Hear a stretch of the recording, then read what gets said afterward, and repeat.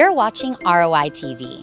We're here in Jerusalem, home to Jewish tradition for thousands of years. For ROI member Chaya Gilboa, it's not about our past, but about our future. We're about to take you on a story of Chaya's religious upbringing to how she is redefining Judaism for you, for me, and for Jews around the world.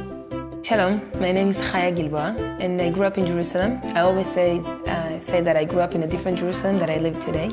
I grew up in West Jerusalem, in a place called Har Nof, a Haredi neighborhood.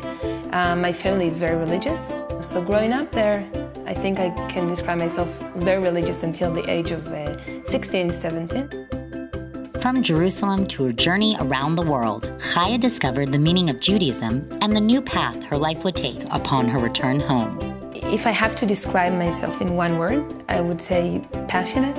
And I think, especially because of the activism that I'm part of, if you are not passionate for something, you can't do it. And maybe because I grew up religiously, and the whole idea of kavanah, the intention, it's something that goes with me.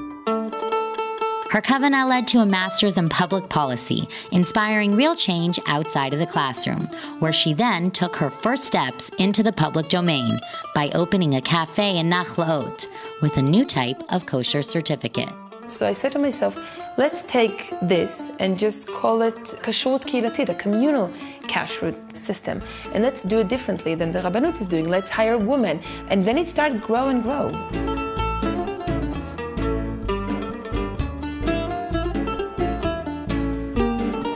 We saw it work with the kashrut system, and I asked myself, where else can we implement different solutions to create alternatives to the Rabbanut?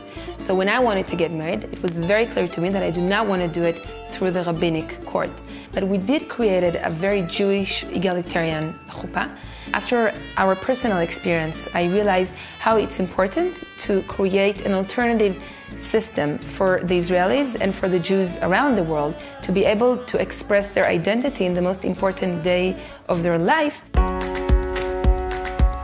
From changing the world of love and marriage, Chaya goes back to the core, with education, founding her program Chavruta, bringing together Israelis and Americans for 9 months, talking about religion and state issues, and finding a way to solve them together. From projects to pluralism, ROI has helped Chaya stay connected and create. Being an ROI fellow really changed many of the things that I do. Starting from the convention a summer ago that was incredible and really changed the way I think about many of the projects that I'm running and introduced me to so many different voices that inspire me.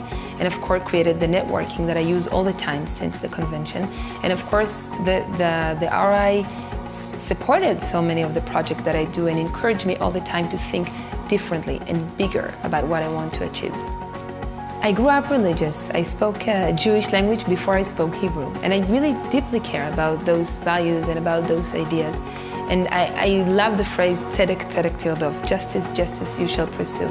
But I think I realized today that it must be relevant. And that's what I want to do. I want to change Israel for the best, and I want to change the Jewish discourse and make it relevant. From a political activist to one day becoming a political candidate, it's Chaya's passion that helps redefine our Jewish community around the world. To learn more about ROIers making a difference around the world, check out ROI TV.